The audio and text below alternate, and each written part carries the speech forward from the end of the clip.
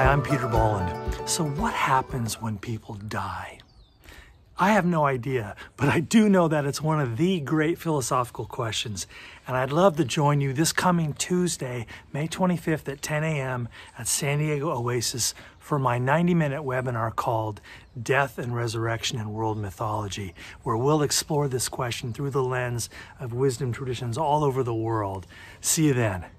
Sergei Rachmaninoff, the composer's creativity is so exceptional that it is hard to adequately describe. His compositions are stunning, romantic, heroic, and profound. The best idea I have for you is to experience his music personally.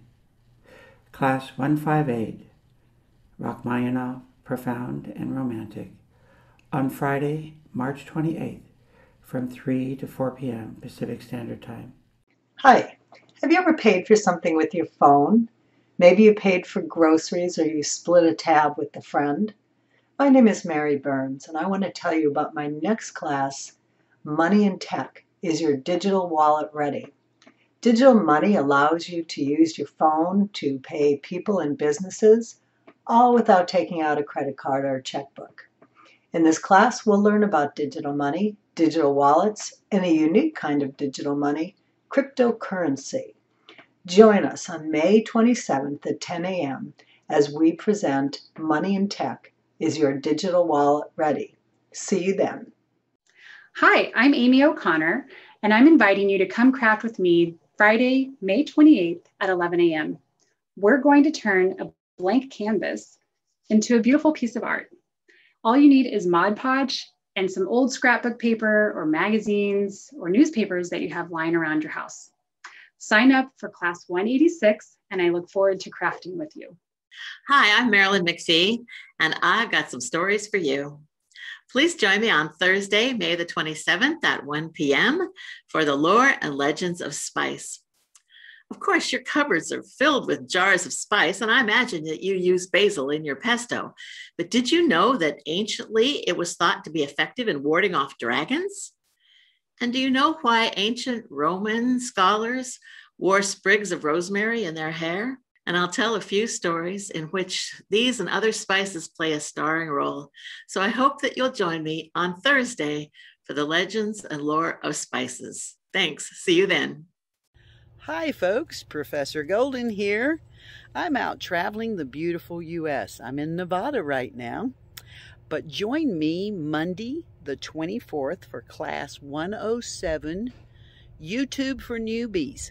I'll show you how to upload all your videos like I've been doing while I'm traveling, or anything you want to know how to do, there's a video on YouTube to show you. Join me Monday the 24th, class 107, 1 p.m. See you online. Hi, this is Julia Pfister, and I would like for you to join me Wednesday, May 26th at 1 p.m.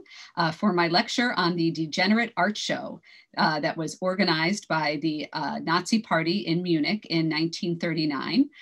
We'll kind of take a look at all the conditions that led up to it and what art was in it, and also what art was in the alternative show as well. Just as a quick preview, we've got one by Pete Mondrian, who many may say that does belong in there, but it certainly doesn't in the whole genre of art. So again, look forward to seeing you Wednesday, May 26th at 1 p.m. Thank you.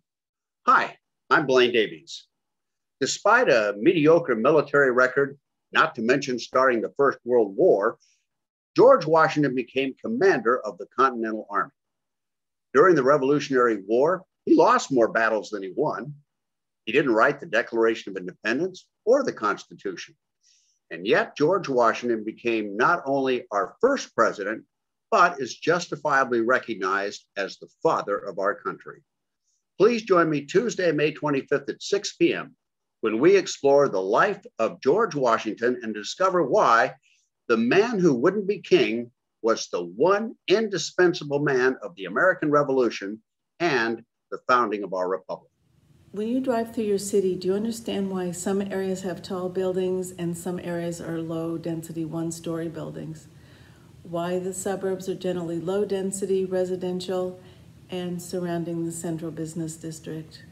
This class will look at a comparison of New York City and Los Angeles to explain the principles of land use, and we look at historical perspective and the role of technological change. Thank you and hope to see you then.